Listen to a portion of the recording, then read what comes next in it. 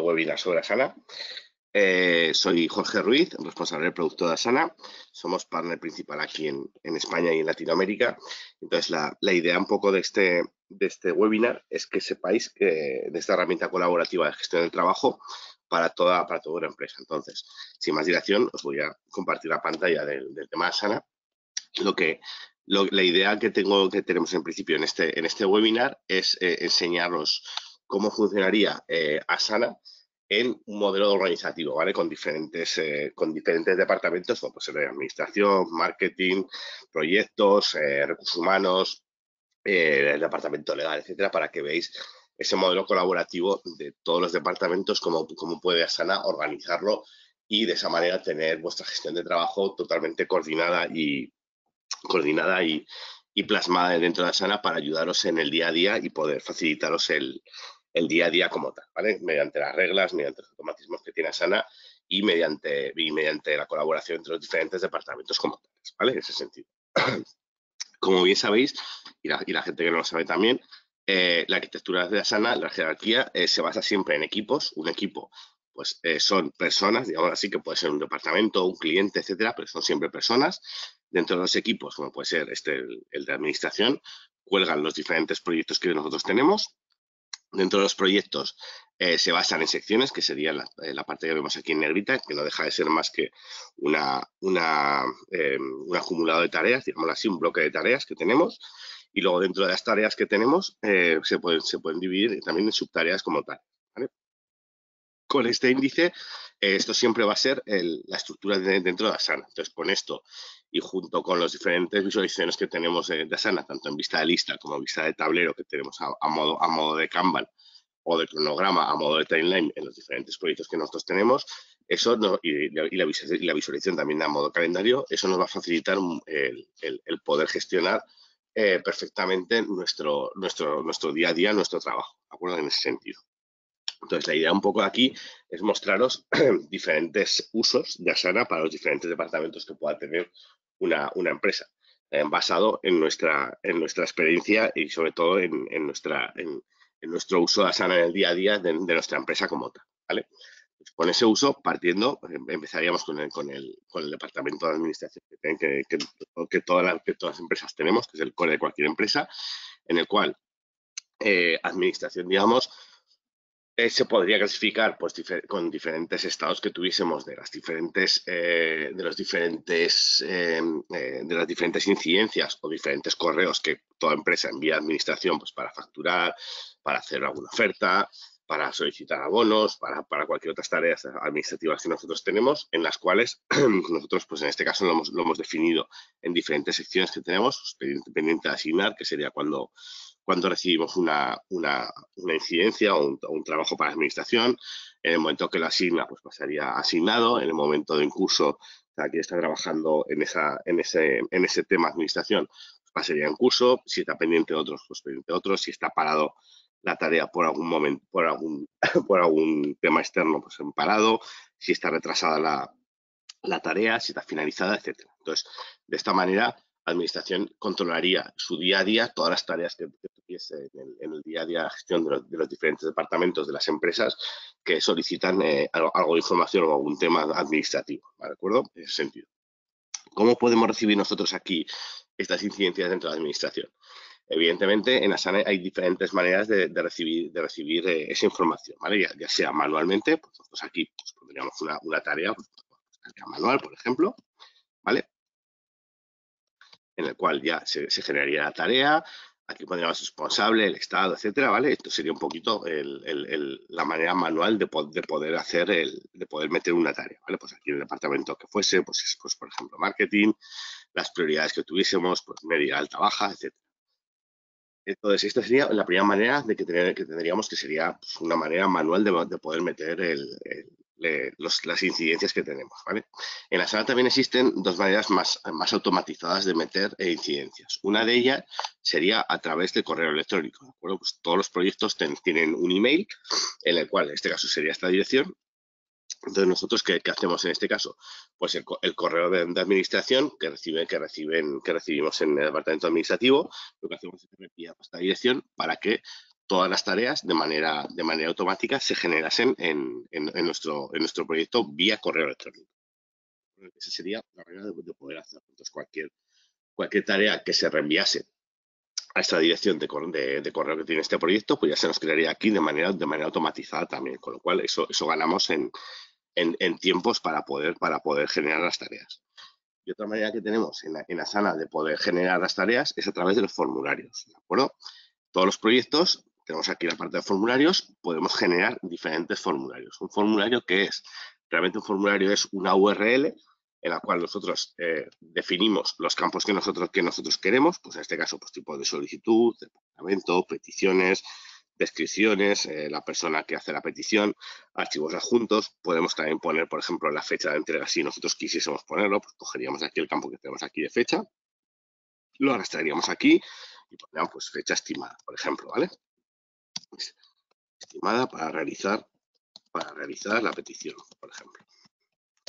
Estos campos que tenemos aquí, que los vamos construyendo nosotros, el formulario, dependiendo de lo que nos interese, los podemos también meter una descripción para completarlo. Pues por favor, indique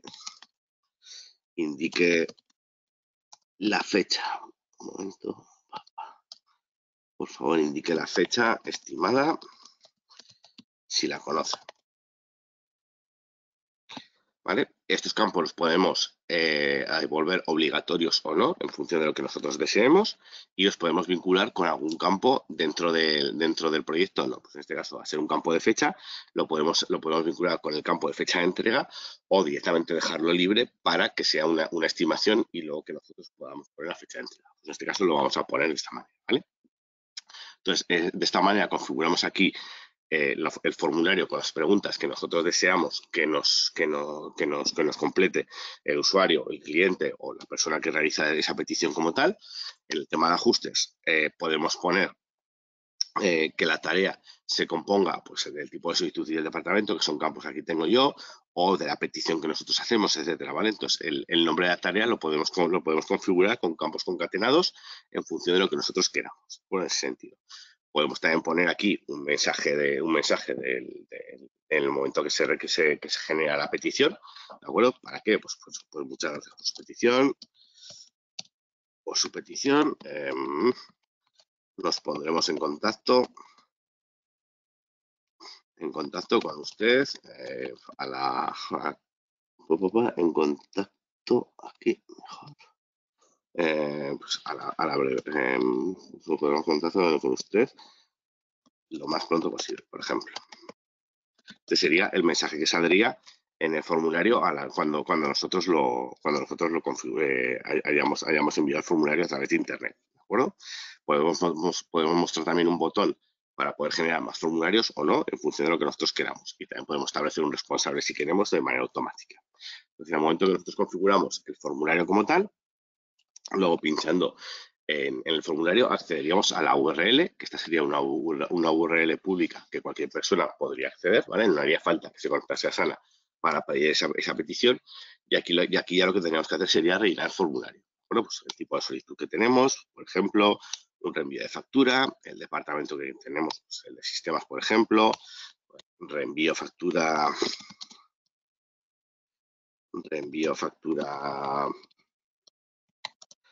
número 555, por ejemplo. Iríamos completando aquí los campos que tuviésemos. Pues reenvío factura. La persona que realiza la petición, ¿vale? Esto es importante también porque esta persona que realiza la petición recibirá un correo como acuse de recibo del formulario que ha pedido, ¿vale? En ese sentido. Pues aquí archivos adjuntos, si tenemos algún archivo adjunto también lo podríamos poner, y la fecha que nosotros queremos poner de ese reenvío de factura. Por ejemplo, lo queremos para el viernes 6. De momento enviamos el formulario. Aquí ya nos saldrá el mensaje que hemos establecido anteriormente, ¿vale? El de muchas gracias, y el botoncito de enviar otro formulario si nosotros quisiésemos. Esto realmente, en el momento que lo haces, aquí nos aparecería ya directamente la tarea que hemos enviado por formulario, ¿de acuerdo? Con los campos que el cliente o la persona que ha hecho la petición ha metido. Esos campos, al estar linkados con los campos del proyecto, y aquí nos aparece ya clasificado, pues en el tema del departamento y en el tema del tipo de solicitud, que tenemos aquí, y aquí en la parte inferior vemos todos los datos que el cliente o la persona que ha hecho la petición nos ha rellenado, ¿vale? Incluido con el reenvío de la factura. Con lo cual, de esta manera también es la tercera manera que tenemos en Asana de poder introducir tareas de una manera rápida y fácil, ¿vale? Sin tener nosotros que meterlas manualmente como tal. Esto también es interesante, del tema de los formularios. ¿Por qué? Porque al crear un formulario como tal, luego nosotros a través de las reglas, de los automatismos que tenemos dentro del proyecto, que serían estas reglas de aquí que tenemos para que sea de manera automatizada, tenemos, por ejemplo, una regla que sería que cuando, que cuando que cuando la persona que introduce el tipo de solicitud pues pone abono de factura, lo que hago yo con estas reglas que tenemos aquí, que son disparadores y acciones que nosotros tenemos, lo que hago es que siempre que sea una buena factura, me lo pase a un proyecto que tengo únicamente solicitudes de abono, con lo cual también se clasifica de manera automática con estos automatismos. ¿Para qué? Para tener diferentes proyectos o diferentes cajitas, digámoslo así, en función de lo que nosotros queramos, ¿vale? Pues en este caso he hecho una cajita que es de solicitud de abono, en el cual todas las solicitudes de abono que solicita cualquier persona o cualquier cliente me lo pasa siempre a este proyecto de solicitud de abono y me lo quita del tema meramente administrativo, que serían otras tareas diferentes, ¿vale? ¿Esto cómo funcionaría realmente? Pues funcionaría de la misma manera que hemos hecho el formulario. Tendríamos aquí iríamos aquí al formulario otra vez, entraríamos aquí a la administración. Y aquí, a la hora de coger el tipo de solicitud, el de abono factura, ¿vale? Sería esto, pues aquí ponemos en dirección, por ejemplo, la petición, pues solicitud de abono de la factura, ponemos esto, el 787. Aquí, pues solicitud de abono. Persona que hace la petición, pues ponemos otra vez la misma, que sería yo, en este caso. Archivos, fechas, lo dejamos así. Entonces, esto de aquí, lo que nos va a hacer es, en vez de crearnos la tarea en el proyecto de administración, como automáticamente está puesta la regla que si el tipo de solicitud es el de abono, ¿veis? Aquí ya me desaparece y directamente me la mueve al proyecto mío que tengo, que sería el de solicitudes de abono, ¿vale? Con los mismos datos que nosotros hemos completado en el formulario. Con lo cual, esto, mediante las reglas, que son los automatismos que tiene Asana, ¿vale? Lo que nos va a hacer también es ganar tiempo como tal, ¿vale? ¿Por qué? Porque directamente hemos creado automatismos para que esas tareas vayan dirigidas a un sitio o a otro sitio dentro de nuestro departamento de administración. Con lo cual ya también tenemos todo perfectamente encajado, perfectamente organizado para saber lo que es un abono, lo que es un reenvío de facturas o diferentes peticiones que nosotros podamos solicitar como tales, ¿vale? Pues ya sean ofertas, ya sean pedidos, ya sean presupuestos o lo que nosotros necesitamos dentro de nuestra área de administración como tal, ¿vale? Estas reglas que están aquí, ¿vale? ¿Cómo se crearían? De una manera muy sencilla. Tenemos aquí las reglas que tenemos, le daríamos aquí añadir reglas y aquí, estos serían los automatismos, las reglas tienen dos condicionantes, uno que son disparadores y otro que son acciones. Un disparador, ¿qué es? Un disparador es algo que ocurre dentro de nuestro proyecto, ¿vale? Dentro de lo que nosotros queremos configurar. Pues en este caso lo que habíamos dicho era que el tipo de solicitud fuese abono, ¿vale? Pues entonces aquí, con los disparadores que tenemos aquí a la derecha, pues podemos elegir lo que nosotros necesitemos, ¿vale? Pues tanto por fechas como por responsables, diferentes campos que nosotros hemos creado dentro de nuestro proyecto, como podría ser el tipo de solicitud, que es lo que hemos hecho anteriormente. Entonces le digo, bueno, pues aquí si el tipo de solicitud es abono, pues entonces lo que quiero que me haga en la acción que nosotros hemos seleccionado, lo que he dicho es que pase a un nuevo proyecto, ¿vale? En este caso lo que he dicho es que me la mueva.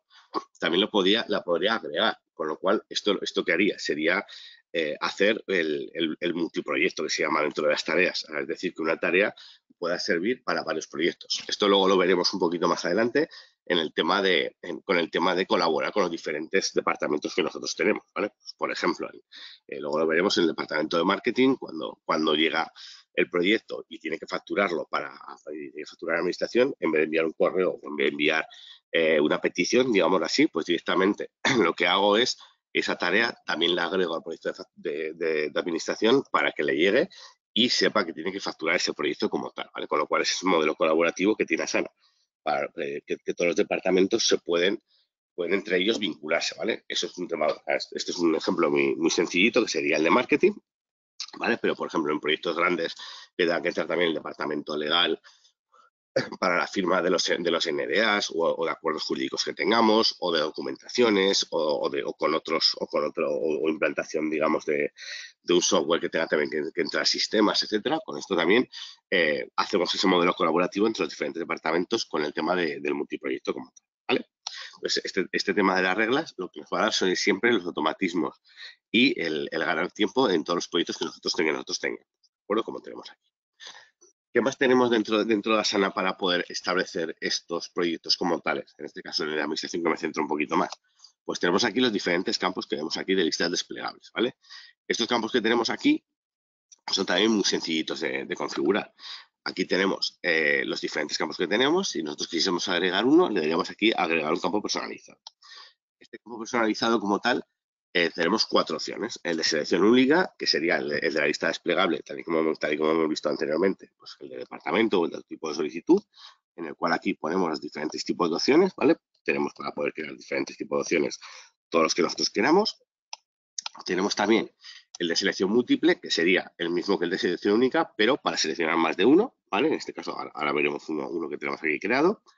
Tenemos también el de texto, que sería un campo de texto libre, ¿de acuerdo? Pues para poder poner una URL, un número de teléfono, el DNI, lo que nosotros necesitemos como tal, ¿de acuerdo?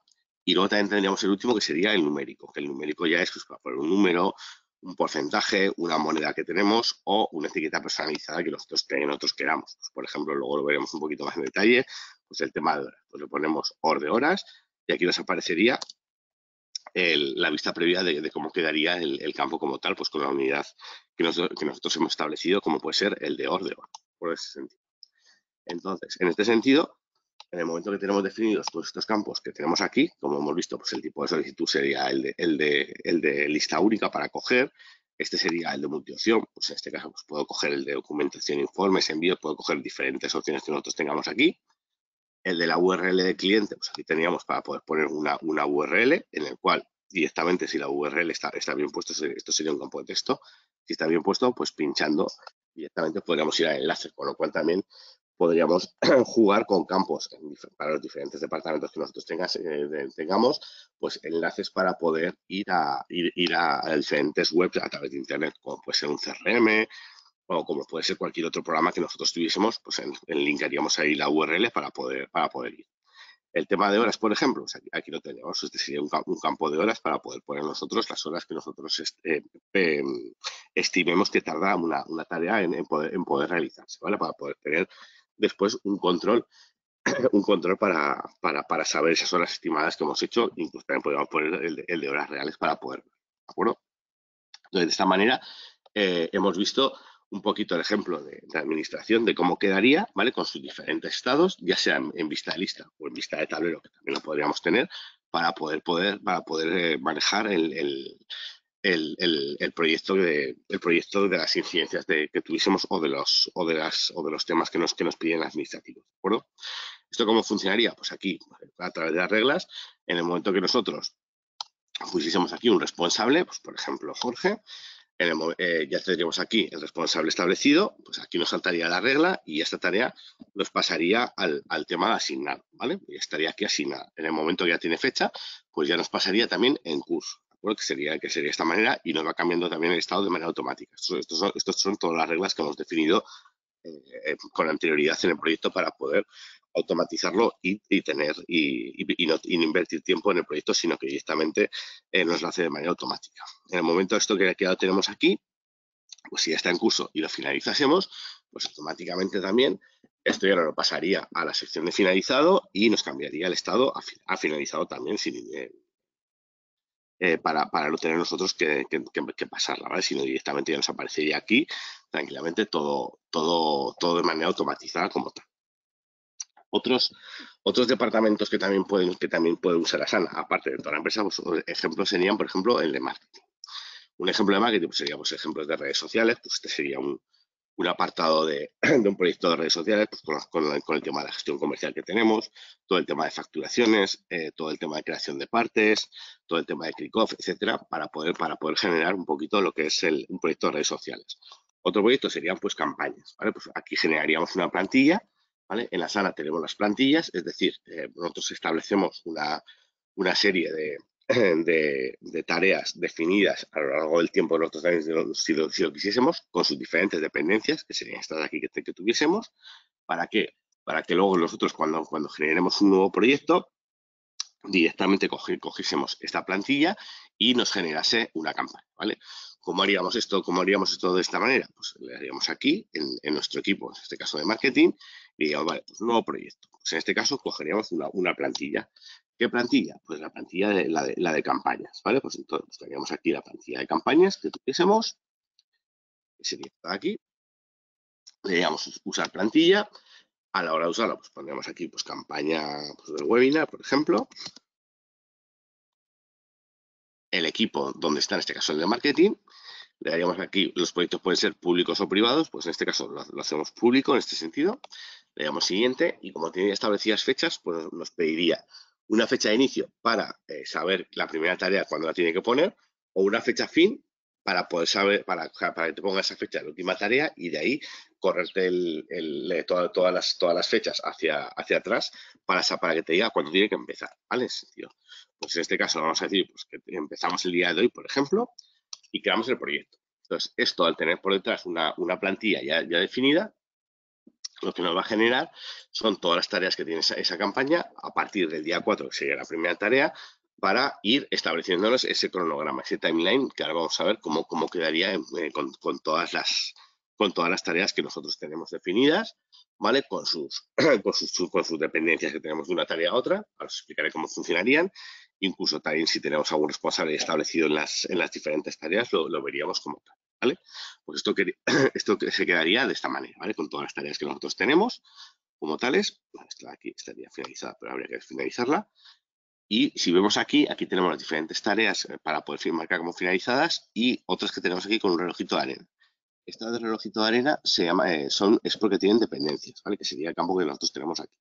Pues estas dependencias, por ejemplo, vemos que el brief dice que bloquea a la propuesta. O sea, es decir, yo la propuesta, por mucho que piense aquí, no la voy a poder finalizar hasta que el brief no esté finalizado. Es decir, yo aquí cuando el brief finalice, pues automáticamente la de propuesta ya me la pondrá para poder finalizarla, ¿vale? En este sentido. Si vemos aquí, pues el brief, o sea, ya vemos aquí que la propuesta ya no está bloqueada por el brief, pero que bloquea a la de compras. Entonces, estos serían, digamos, todas las dependencias que hacemos. ¿Cómo haríamos estas dependencias como tales? Pues aquí en el cronograma, en el timeline, veríamos todas esas tareas establecidas con las diferentes fechas que nosotros tenemos. Y si vemos en cada tarea, vemos una flechita que va de una a otra, ¿vale? De esta manera. Entonces, podríamos ver, por ejemplo, vamos a hacerlo así para que lo veamos. Podríamos decir, por ejemplo, que la tarea de propuesta bloquea también a la de compras, como vemos aquí con la flechita que va a la de compras, pero que también va a bloquear a la de orden de envío. Entonces, pincharíamos aquí en el circuito que sale de propuesta, lo pasaríamos a orden de envío y ya estaría vinculada con estas dos, ¿vale? ¿Para qué nos sirven también estas dependencias como tales? Esta dependencia nos sirve, ¿por qué? Porque si nosotros tenemos que reprogramar en el tiempo estos proyectos como tales, directamente pues con coger la tarea que se ha retrasado por la de la propuesta y la pasamos, por ejemplo, al día 10, se nos va a mover todas las tareas más hacia la derecha que tengan esas dependencias para, digamos, replanificarse de manera automática como tales, ¿vale? Entonces, de esta manera es muy sencillo el poder, digamos, replanificar un proyecto a través de las dependencias que tuviesen establecidas como, ¿vale? Pues aquí tendríamos otra vez todo el proyecto con sus fechas ya replanificadas, ¿vale? En función del cronograma que nosotros hayamos hecho, ¿vale? Y luego aquí, pues los diferentes campos que nosotros tuviésemos, pues ya sea el estatus de las tareas o campos que nosotros pudiésemos agregar más, pues como puede ser, pues, yo quiero aquí agregar un campo numérico, pues que sea de horas estimadas, por ejemplo, bueno, esto lo tengo aquí en la biblioteca, vamos a buscar el de horas estimadas, ¿vale? Los campos que nosotros creamos pueden ser únicamente a modo de un proyecto o a modo de la biblioteca digamos, que tengamos en Asana. ¿Para qué sirve eso? Sirve también para que luego nosotros podamos hacer búsquedas por ese campo y nos muestre ese campo que está en todos los proyectos, ¿vale? Para de esa manera, por ejemplo, buscar el estado de las tareas. Yo quiero saber todas las tareas que están paradas.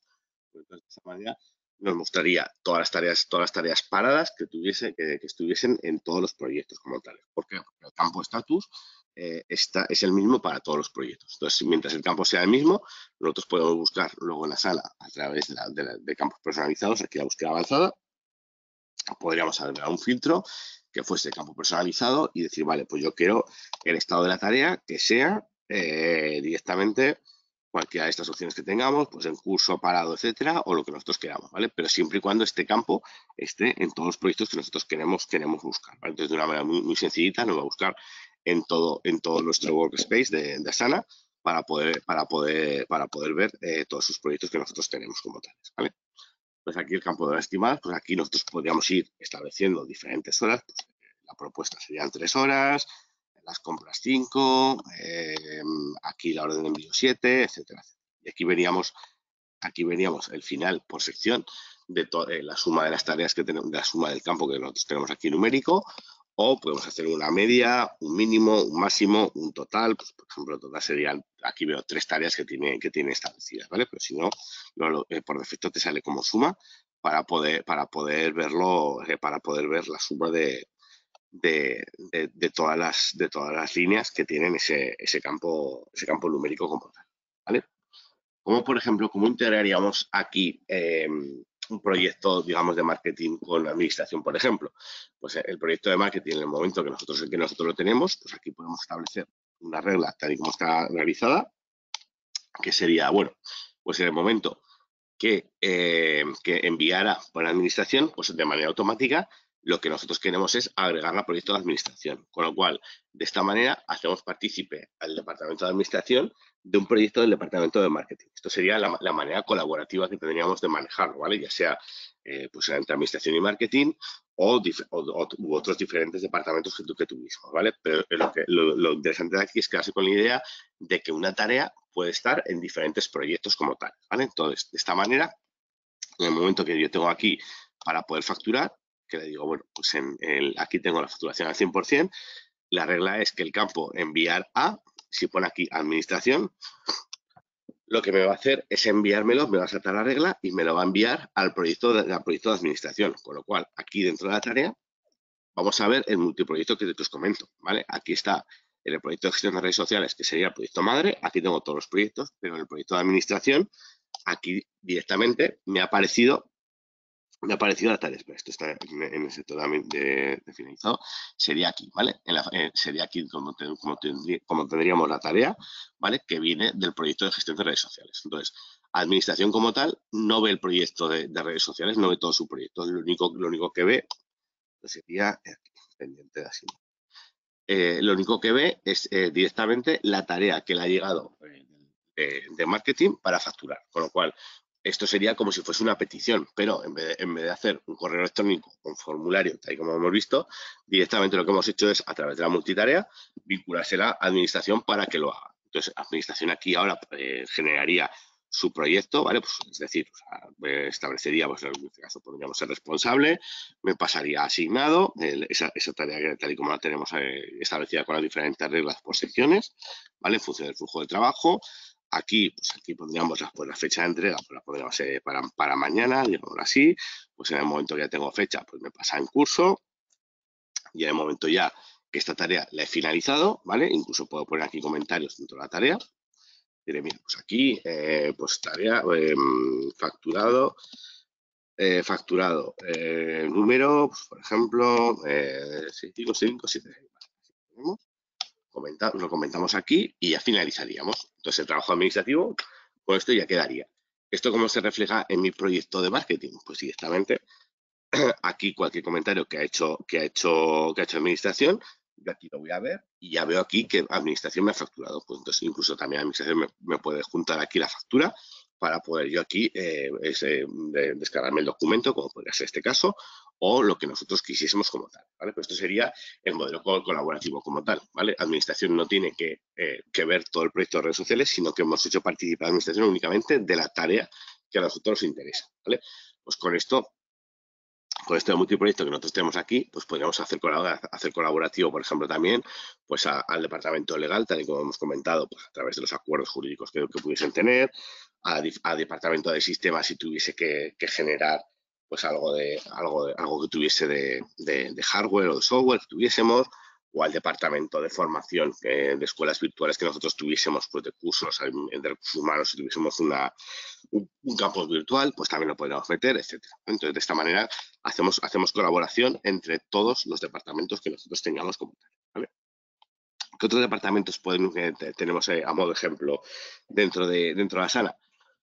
Pues podemos tener el de sistemas de gestión, ¿vale? Digamos, sí, pues estos serían implantaciones de proyectos como tales, ¿vale? Pues también se basarían a través de plantillas que nosotros hemos definido, una o varias, en función de lo que nosotros queramos, y aquí tendríamos pues los diferentes proyectos que nosotros estableciésemos, ¿vale? Pues en función de las fechas que nosotros tengamos, pues también lo podemos ver a modo Kanban, lo podemos ver a modo cronograma, con sus diferentes dependencias que nosotros quisiésemos, ¿vale? Pues, como este tiene más campos como tales, vemos aquí diferentes colores, lo podríamos ordenar también por fecha de inicio, fecha de entrega, pues por responsables también. En este caso sería una vista de cada responsable y cada tarea que tuviese como tales. Podríamos definir también el color pues, que tuviésemos pues, del proceso de tarea, pues de la prioridad si tuviese, etcétera. Incluso desde aquí también podríamos establecer, programar diferentes tareas, ya sean por responsables que nosotros tuviésemos dentro del proyecto o del diferente cronograma, pues para poder programar las diferentes tareas desde aquí sin ningún problema, ¿vale? En ese sentido. Otro departamento que podríamos tener también dentro de Asana pues sería el departamento legal, que tal y como estábamos hablando como tales, ¿vale? Pues aquí también tendríamos unas diferentes plantillas, pues plantillas de acuerdo ya establecidas, ¿vale? ¿Para qué? Pues para que después nosotros aquí pues, pusiésemos el nombre de la empresa y un ejemplo pues, de los diferentes acuerdos que tuviesen nuestros clientes, ¿vale? Pues el ejemplo propuesto por el cliente, revisión de departamento jurídico, feedback, esto sería un poquito el flujo de trabajo que nosotros quisiéramos, ¿vale? Pues los acuerdos de los NDA, lo que hemos comentado, pues los contratos de tratamiento de datos personales, contrato de acuerdo marcos, acuerdos de colaboraciones, con lo cual también el departamento legal podría tener aquí diferentes documentaciones de clientes guardadas dentro de la Asana con todo lo que se ha hecho para después rápidamente poder buscarlo, ¿vale? Aquí, este sería también un flujo del departamento legal, básicamente. Pues igual que teníamos el administrativo, también tendríamos el flujo del departamento legal, ¿vale? Muy parecido al de la administración, por ejemplo, lo he creado, en el cual también podríamos recibir peticiones vía correo, vía formularios, para poder establecer diferentes estados a esas tareas y para poder hacer, por ejemplo, una revisión de un acuerdo de un cliente. Bueno, pues esta revisión pues le aparecería por correo y aquí sería pues lo que tendrían que establecer las diferentes revisiones, ¿vale? Incluso también esta tarea la podríamos convertir en una aprobación, ¿vale? O sea, es decir, directamente como son revisiones, ¿vale? Pues en el tema de documentaciones, aquí podríamos ya marcar si está aprobado, si necesita cambios, si está rechazado, etcétera, ¿vale? Esto lo bueno que tiene estas revisiones como tales es que directamente la persona que es responsable recibe un correo para que a través de ese correo pueda aprobarlo, pueda solicitar cambios o pueda rechazarlo también sin ningún problema, ¿vale? Es sencillo.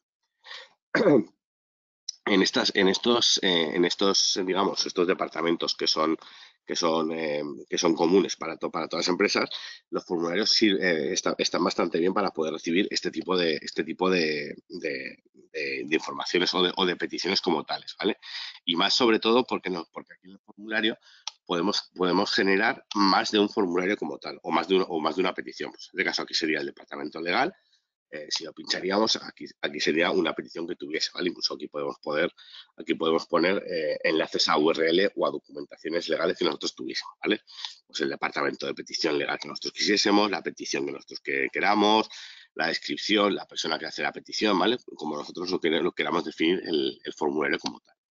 Lo bueno que tiene es que ahora podemos agregar más de un formulario al proyecto como tal, ¿de acuerdo? Y estos formularios, al ser URLs, los podemos o enviar esa URL a los clientes que nosotros queramos, o establecer un proyecto para un cliente con sus formularios para que directamente sean peticiones de él solamente, o podemos coger esas URLs y meterlas en nuestra intranet para que nosotros las podamos usar directamente esos links a través de la intranet, etcétera, ¿vale? Lo bueno que tiene es que podemos generar más de un formulario. Incluso podemos generar un formulario de formularios. Es decir, generar un formulario con las URLs para cada cosa. Si es una petición de NDA, pinches este link y apareces en el formulario para pedir NDAs. Si es una revisión de un acuerdo, pues este formulario. Si es un acuerdo marco, pues este otro formulario. Con lo cual podemos generar diferentes formularios dentro de un proyecto para poder categorizar y poder clasificar mejor esa petición de información o de lo que nosotros queramos dentro de Asana como tal. ¿Vale? Por ejemplo, otro ejemplo sería usarlo a modo CRM, ¿vale? Pues en este caso sería pues un proyecto que sería el de ofertas, que nosotros tenemos aquí, pues digamos, la petición de la oferta a través del comercial, pues aquí teníamos un flujo, pues el de solicitud, valoración, preparación de la propuesta, validación de la propuesta, pendiente de enviar, enviado, y aquí tenemos un estado nuevo que se llama pasar a pedidos. Entonces, en el momento que está aquí, pasa a pedidos, lo que hacemos es generar otro proyecto que sea pedidos. Entonces, directamente esta tarea se nos finaliza y se nos pasa aquí, ¿vale? A nuestro proyecto de pedidos. Entonces, aquí ya generaríamos nuestro pedido a través del RP que nosotros tuviésemos, tendríamos toda la documentación, la adjuntaríamos aquí sin ningún problema, ¿vale? Con lo que nosotros tuviésemos aquí de documentaciones, pues la valoración, preparación, validación, etcétera, con todo esto serían diferentes aprobaciones que nosotros tuviésemos para generarlo, hasta el momento también que nosotros directamente, pues en el momento que nosotros hagamos el pedido enviado, podríamos establecerlo, el flujo con administración también, para que aquí generase también lo que es la factura, ¿vale? Sin ningún problema. Entonces, este sería otro flujo, digamos, pues para CRM, para poder, a modo CRM, digamos, pues para recibir una oferta, esa oferta convertirla en pedido y ese pedido únicamente ya facturarlo en la administración, para que veáis un poquito cómo funcionaría el tema, digamos, de la colaboración entre los diferentes departamentos que tenemos, ¿vale? Otros ejemplos que tenemos, pues serían los proyectos, pues generar proyectos en cascada, digamos, que sería la plantilla, pues aquí, pues análisis, realización, test, etcétera, diferentes soluciones. Aquí tenemos pues el proyecto de recursos humanos, que este lo hemos hecho a modo de cursos, ¿vale? Pues en este caso, aquí tendríamos diferentes cursos en modo de recursos humanos, pues para poder luego establecer estos cursos como si fuese un proyecto, ¿vale? Como tal. Esto cómo lo haríamos como tal, pues directamente en el momento que un curso sale adelante, pues por ejemplo, este base de datos, directamente lo que podemos generar es desde nuestro backlog, que serían los cursos que estamos pendientes por hacer, directamente, esto pues, lo podemos aplicar después a otras metodologías u otros departamentos. En el momento que nosotros esta visión de estas cosas por hacer que tenemos, en este caso de cursos únicamente, lo queremos convertir a un proyecto. Entonces, directamente, Asana nos pregunta, vale, dime el nombre del proyecto que quieres. Pues el nombre del proyecto va a ser la tarea como tal. El equipo, pues habría que ver aquí el equipo donde lo tenemos. Pues en este caso sería pues, el de recursos humanos que tenemos aquí. Y podemos generar un proyecto en blanco o usar una plantilla. Pues en este caso generaríamos una plantilla, buscaríamos aquí la plantilla que fuese, pues, pues plantilla de cursos, que sería este de aquí. La fecha que nosotros tenemos, pues mira, pues este curso lo quiero empezar, pues por ejemplo, el 4 de mayo, o el 5 de mayo, mejor dicho, ¿vale? Y le daríamos a convertir. Entonces, ¿esto que nos genera? Pues directamente en el backlog nos queda trazabilidad de que esta tarea se ha convertido en un proyecto. Ahora veremos ahora veremos en cuánto acabe, que ahora mismo se está convirtiendo en un proyecto. Entonces, de esta manera hemos establecido un proyecto a modo de backlog, es decir, de cosas por hacer que tenemos pues, en este departamento de recursos humanos, pero esto se puede establecer pues, en tecnología o en diferentes otras áreas que nosotros tengamos. Esto es una metodología una metodología ágil, ¿de acuerdo? Entonces, este saco de tareas que nosotros tenemos aquí, en el momento que nosotros hemos dicho que se hace, lo convertimos en un proyecto. Esta tarea ya se nos queda finalizada dentro de nuestro backlog, pero aquí pone que está convertido en un proyecto. ¿A qué proyecto está convertido? Al de Databases MySQL. Entonces, pinchando aquí nos aparece perfectamente definido en función de nuestra plantilla el curso que nosotros hemos establecido, ¿vale? Esto, en vez de cursos, lo podemos generar como proyectos, como PBIs, como iniciativas de proyectos o lo que nosotros necesitemos para poder hacer, ¿vale? En ese sentido. Pero es una manera muy sencillita de tener en cada departamento organizado las cosas que queremos hacer pues, por meses, por trimestres, por cuatrimestres, lo que nosotros tengamos establecido, tener esa reunión, ver lo que podemos afrontar el siguiente mes y esas iniciativas, que sería lo que está dentro del backlog, convertirlos en proyectos como tales para después llevarlos a cabo, ¿vale? De una manera muy sencilla y muy rápida, como tal. Y luego aquí ya, pues ya tenemos definidos nuestro timeline, aquí en el cronograma, con las diferentes tareas que tengamos, y nos quedaría pues asignar las tareas a las diferentes personas que nosotros tengamos establecidas aquí, ¿vale? En ese sentido. Luego, todo este tema de proyectos que nosotros tenemos, ¿cómo lo vemos reflejado o cómo lo hemos organizado como tal dentro de Asana?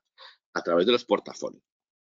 Estos portafolios que nosotros tenemos aquí, pues, por ejemplo, el sistema de gestión que tenemos, aquí vamos introduciendo diferentes proyectos que nosotros tenemos y nos va dando información de los diferentes proyectos a modo vista de pájaro, ¿vale? A 10.000 metros, de la información que tenemos dentro de esos proyectos. Pues tareas que tenemos con retraso, la fecha de inicio, fecha de fin, si tiene el proyecto que tenemos, diferentes campos que nosotros podemos crear aquí también dentro del campo, pues el cliente, el coste, su prioridad, etcétera, para poder verlo. Esto lo podemos ver tanto en progreso de tareas como por hitos, ¿vale? Los hitos que son marcas en el tiempo del proyecto para saber si estamos yendo bien en tiempo y forma dentro del proyecto o no como tal, ¿vale? Dentro de esa manera. Y aquí nos va dando la diferente información, es un centro de información como tal, ¿vale? Aquí también tenemos un cronograma, que sería el cronograma del proyecto, es decir, desde que se inicia hasta que se acaba, con sus timeline, con sus diferentes fechas, con sus marcas en el tiempo para saber si estamos bien o estamos mal, ¿vale? Si vamos un poquito más para atrás, pues lo veremos. Aquí en los de implantaciones, pues aquí vemos en rojo que son tareas retrasadas y estas serían tareas establecidas, ¿vale? Con lo cual, de un rápido vistazo, sabemos el estado del proyecto en tiempo de los diferentes proyectos que nosotros tengamos que controlar. Una cosa que también tiene aquí buena es la gestión de los recursos. Esta gestión de recursos, ¿qué es? Es el planificador que nosotros queremos de los diferentes trabajos de los proyectos que nosotros tenemos aquí. Es decir, aquí, por ejemplo, podemos ir viendo, incluso si echamos un poquito más para atrás, ¿vale? Veremos, pues por ejemplo, que Jack pues, tiene tareas tanto en implantación de effort como en integra. Jorge también tiene diferentes tareas en estos proyectos, ¿vale? Estos tres proyectos y cuándo la tiene. Incluso podemos ver la cargabilidad que tiene. O sea, yo aquí lo tengo establecido por cada 8 horas diarias, pues si en el momento que pasan las 8 horas me aparece en rojo para indicarme que me estoy pasando, ¿vale? Digamos. Entonces aquí habría ya que reestructurar un poquito lo que son las tareas. O darle más tiempo, o cambiarla a otra persona, o dejarlo así. También puede ser que haga más de 8 horas, pues como puede ser aquí 8 horas y media este día sin ningún problema, ¿vale? Digamos con esta tarea que tenemos aquí de ejecución. Pero de un rápido vistazo podemos ver en qué proyecto está trabajando y qué tareas tiene. Incluso desde aquí también podemos ver en la parte de la derecha las tareas que están todavía sin programar para programarlas, ¿vale? Y en la parte inferior del todo vemos las tareas que están programadas pero que todavía no están asignadas a nadie en función del proyecto, ¿vale? Pues aquí tengo los diferentes proyectos que yo tengo aquí, pues aquí vería que estas tareas están programadas, pero que todavía no están asignadas a nadie. Entonces, mediante el drag and drop, cogiendo y arrastrando, podemos establecer el responsable o la persona que va a establecer estas tareas como tales dentro de nuestro portafolio, ¿vale? Un portafolio realmente que es una carpetita donde vamos metiendo proyectos para su control, para su visualización, ¿vale? Control y visualización de la información que tienen esos proyectos como tales. Entonces, realmente podemos crear tantos portafolios como queramos y los proyectos pueden estar en tantos portafolios como nosotros necesitemos, ¿vale? En función de lo que queramos. Es decir, nosotros podemos tener un portafolio para todo un área, ¿vale? Pues, por ejemplo, para el sistema de gestión con todos los proyectos, pero luego si tenemos diferentes responsables, pues un portafolio es por cada responsable para que ese responsable vea sus propios proyectos. Entonces podemos tener uno genérico y otro más individual de cada uno de ellos como tales, ¿vale? Todas estas tareas que tenemos aquí dentro de Asana como tales, a modo de departamento, a modo de proyectos que tenemos, todo esto después cómo se refleja en el día a día del usuario que tenemos aquí. Se refleja a través de mis tareas. Aquí te puedes estructurar tu organización tal y como quieras, pues en este caso tengo aquí asignadas, retrasadas, para hacer hoy, para hacer mañana, para hacer pasado mañana, de diferentes columnas para poder organizarme yo en función de las tareas que me han enviado mis responsables como tales. Estas tareas aquí también tenemos diferentes reglas que podemos crear, pero que serían a nivel individual, ¿sabes? Es decir, pues en el momento que está retrasado, ¿vale? Si la tarea se retrasa un día después, que me lo mueva a tareas retrasadas, ¿vale?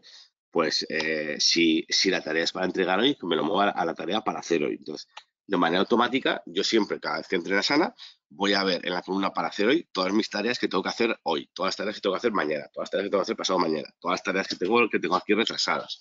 Entonces, de una manera muy fácil y ágil, voy a ver las tareas que tengo, incluso si pinchamos aquí las tareas, voy a ver de qué proyectos son, la información que tengo aquí dentro, etcétera. Con lo cual, no me haría falta a mí, como, por ejemplo, como técnico, el ver todo el proyecto del responsable como tal, de todas las tareas que contiene, sino que yo como técnico aquí tendría mi propia organización y me basaría directamente en poner aquí las diferentes opciones que nosotros tenemos. Es decir, yo aquí cualquier comentario que haga o finalización de la tarea se reflejaría en el proyecto madre como tal, que lo gestionaría mi superior como PM, como responsable del producto, sin tener yo que entrar en ese proyecto como tal, ¿vale? O sea, sin tener que saber cómo va ese proyecto como tal.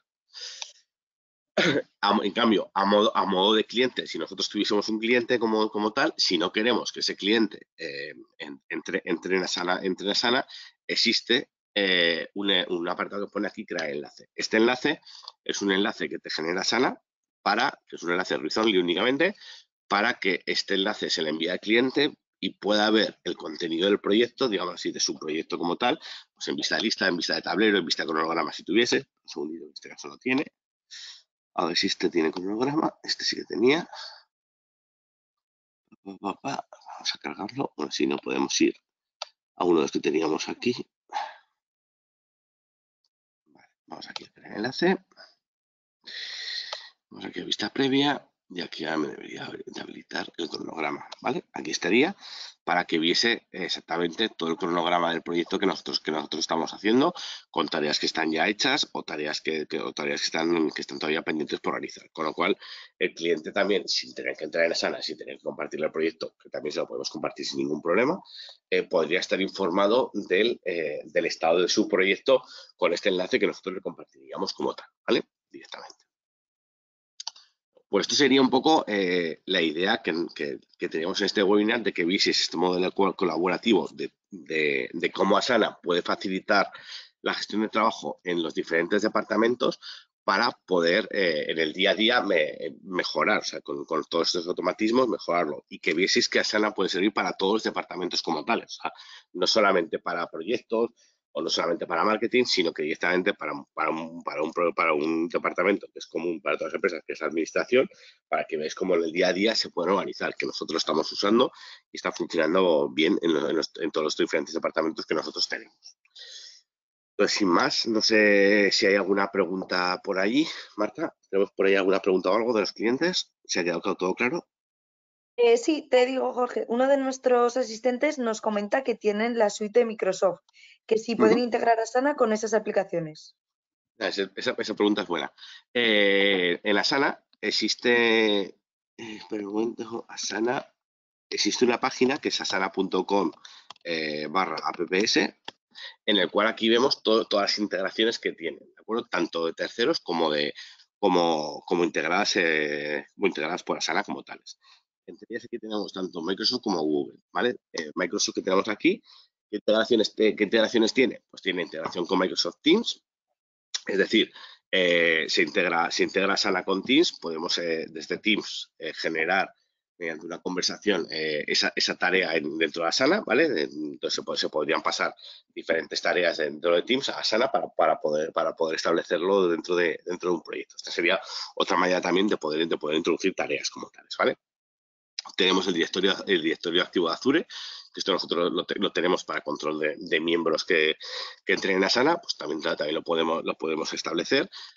Tenemos también la integración con Microsoft Office, es un complemento un complemento gratuito, en el cual directamente cualquier correo que te llega, mediante ese complemento lo podemos convertir también en una tarea dentro de Asana.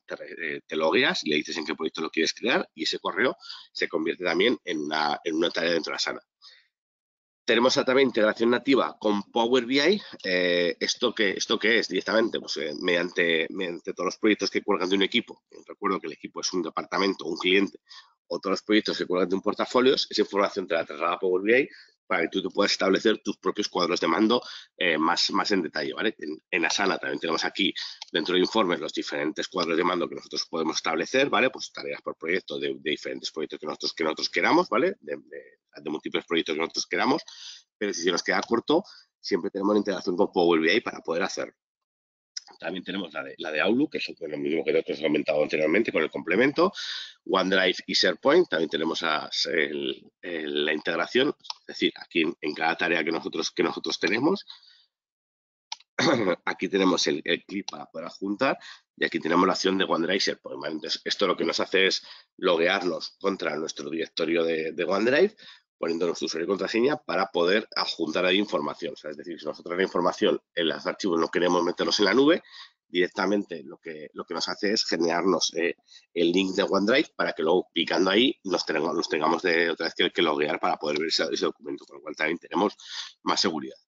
Y también tenemos aquí la Power Automate, que Power Automate es hacer diferentes reglas, diferentes flujos dentro de aquí, pues, para poder hacer, por ejemplo, el calendario de Outlook para hacer tareas, digamos, en Asana o cualquier otra funcionalidad que nosotros tengamos. Entonces, dentro de aquí de asana.com/apps están todas las integraciones que tienen aquí en función de conectores, de Google, de Microsoft, etcétera, ¿vale? Para poder ver. Y tienes también diferentes conectores para poder hacerlo. Uno de ellos que también nosotros usamos mucho es el Zapier, ¿vale?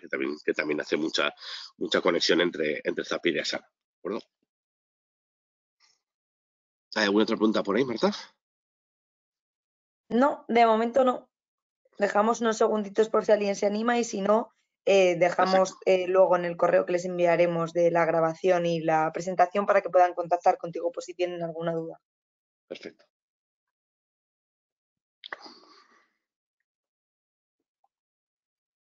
Vale, preguntan algo sobre flujos de trabajo. Vale, los flujos de trabajo, aquí tenemos la pestaña de flujo de trabajo, pero un momentito, bueno, estamos aquí, pero te voy a hacer dentro de la administración, si me deja, aquí. Aquí tenemos diferentes secciones, ¿vale? En función de lo que nosotros hemos establecido, pues pendiente asignado en curso, pendiente de otros, parado, etcétera. Y aquí establecemos reglas, ¿vale? O sea, realmente los flujos de trabajo se basan en las reglas y los automatismos que hemos dicho, ¿de acuerdo? Entonces, aquí tenemos los disparadores y las diferentes acciones que tenemos, ¿vale? Si os acordáis, lo mismo que las reglas que tenemos aquí.